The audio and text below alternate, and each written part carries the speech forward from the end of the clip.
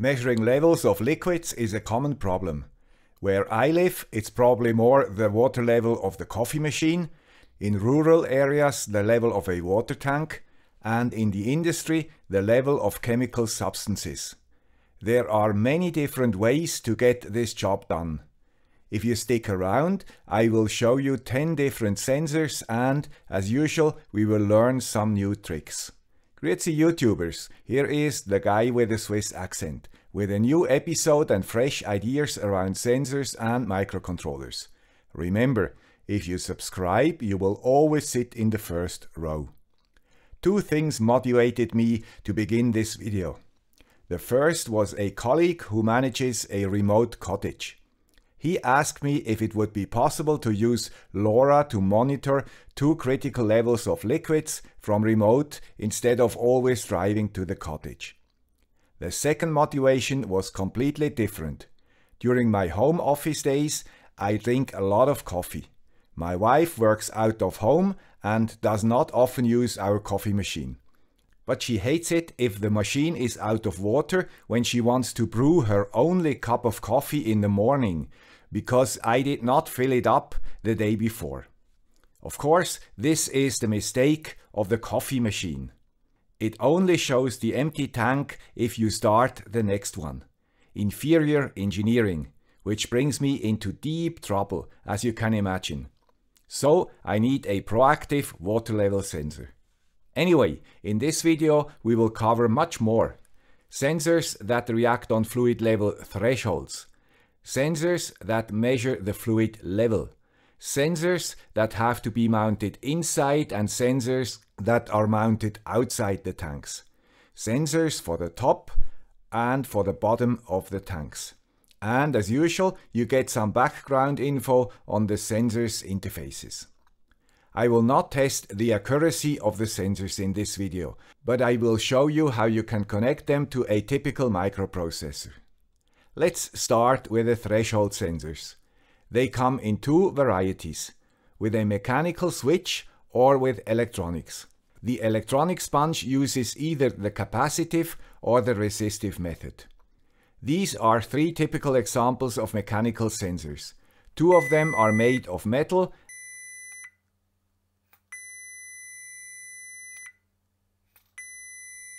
and the third of plastic. All have to be in contact with a liquid to work, which can create a few problems. First, does the liquid corrode the sensors? And second, can the material of the sensors contaminate the liquid, particularly if they start to rust? If any of the above questions have to be answered with yes, we have to use different sensors. But first, how can we read these sensors? Very simple. If we connect them through a 10 k ohms resistor to VCC, we can read the voltage level with an input pin.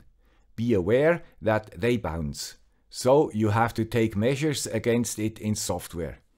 The easiest is just to wait a few milliseconds before the next reading. While open, they do not need energy and even could be used to switch your MCU on and off. This sensor uses electronics and the capacitive approach. It has to be mounted outside the tank, but it only works with plastic tanks. This sensor will be used for my coffee machine project, by the way. It is rated from 5 to 24 volts and has a so-called open collector or OC output. Because this is a commonly used concept, we have a look at it. Most MCUs or sensors provide 2 output levels for low and high. In our case, 0 and 3.3 or 5 volts. This is simple and, for many applications, the right approach. This sensor is different. Do you know why they choose this interface? Let's assume we power the sensor with 5 or even 12 volts. Then the output voltage for high also could be 5 or 12 volts. And we would have to deal with it at a later stage. Usually we would use a voltage divider to reduce the voltage to the appropriate level. The open collector output offers a different solution. What happens if we add a resistor and connect it to 3.3 volt? Then the output voltage will be 0 when the transistor conducts and 3.3 volts when open. If we connected the resistor to 5 volts, we would get 0 or 5 volts. You see, the output level is independent from VCC of the sensor. And if the transistor is strong enough, we can replace the resistor with an LED or a relay. A typical pin of an ESP32 only can source or sink 12 mA. Open collector outputs usually are rated higher. This sensor supports 50 mA, for example. Here are examples of mounting these sensors to detect low or high fluid levels, and they even suggest a solution for metal tanks. We could also use the moisture sensors discussed in video number 207 for threshold measurement, and for small tanks even to measure the level. They have to be placed inside the tank, and these resistive sensors need a conducting fluid. Everything said about corrosion and contamination applies here too. Just remember, these sensors corrode very fast. Electronic sensors, other than their mechanical counterparts, use energy while measuring. If the levels do not move fast, you can reduce the number of readings and switch your sensor's VCC with a pin of your MCU, and only switch it on for the measurements. If your sensor does not consume more than 12 mA, you can connect it directly to an ESP output pin. If it needs a higher current, you have to add a P-channel FET to switch it. But what if you need more than a low or a high level? Then we basically have two possibilities. We measure the exact liquid level using distance sensors, or measure the pressure at the bottom of the tank. The pressure method is called an indirect method because it does not measure the fluid level. But you can calculate it if you know the specific weight of the fluid. We know two ways of measuring distance. Both use time of flight. One uses the slower waves of ultrasound and the other the fast waves of laser light. The laser type sometimes is called LiDAR. For both methods, the sensors must be mounted on top of the tank and point into the direction of the liquid surface. One thing of caution: standard ultrasonic sensors will corrode if water evaporates, for example, and both sensors suffer from pollution created if condensed vapors clog them. I assume that a time-of-flight sensor or a waterproof ultrasonic sensors like this one should survive a few years, but you have to try in your particular situation. Another problem with ultrasonic sensors is when signals are reflected by places other than the surface of the liquid. These effects are influenced by the tank geometry and the surface of the inner tank. This may be the reason for the unique design of this sensor. How do we connect these time-of-flight sensors to our MCUs? For most of them you find a library and example projects on the internet, so I will not cover it here. You find the LED LiDAR in video number 119 and the ultrasonic sensors in videos number 40 and 190. The range of the LiDARs is either 2 or 4 meters. The ultrasonic sensors promise a range up to 7 meters, but I would not trust these values and try the sensors in your environment. Particularly, the laser sensors can be influenced by sunlight. Consider also the minimum measuring distance and mount your sensors at least at this distance from the maximum liquid level. If the tank is closed at the top, maybe you cannot mount one of those sensors. Fortunately, there is another possibility. We measure the pressure at the bottom of the tank. We get lots of pressure sensors. Make sure you get one for liquids and not for airspeed like this one. And because the sensor usually is in contact with the liquid, the same rules apply as for the internal level sensors. This is an example of such a sensor. It can measure up to 30 psi, which means around 20 meters of water.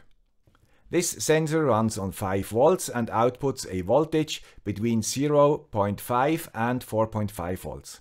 so we can read it either with an internal ADC or, if we do not trust its accuracy, with an external ADC as shown in video number 340. Obviously, with pressure sensors, we need access to the tank's lowest point. If there is no such possibility, we have another possibility. We can use a pressure sensor inside the liquid at the bottom of the tank. Therefore, it needs a long cable. Of course, the sensor and the cable have to be protected against corrosion and contamination. This sensor, by the way, uses a so-called current loop interface, which is a brilliant idea for sensors with long cables. It only needs 2 wires to power the sensor and transmit the data. This sensor can be powered by 12 to 24 volts and returns its values as a current between 4 and 20 mA. If we connect a resistor in series to the sensor, we get a voltage that is proportional to the pressure. And if we connect the resistor to the ground, we can easily measure this voltage with an ADC. The resistor can be calculated with Ohm's law. If we want 3.3 volts at 20 mA, we get a value of 165 ohms.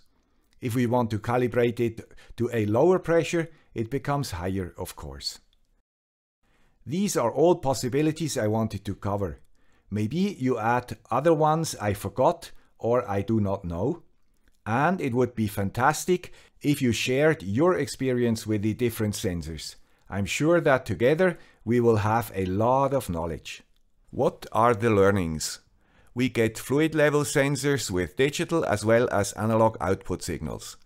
Digital if they react when a particular level is reached, and analog if they output a signal proportional to the fluid level. Sensors can be mounted inside or outside of the tank. If they contact the fluid, they have to be corrosion resistant and must not contaminate the tank's content. Each sensor type has one mounting location. Time-of-flight sensors have to be mounted on top, and pressure sensors at the bottom, for example. Different sensors use different interfaces. The current loop is robust and straightforward for long cables and analog readings.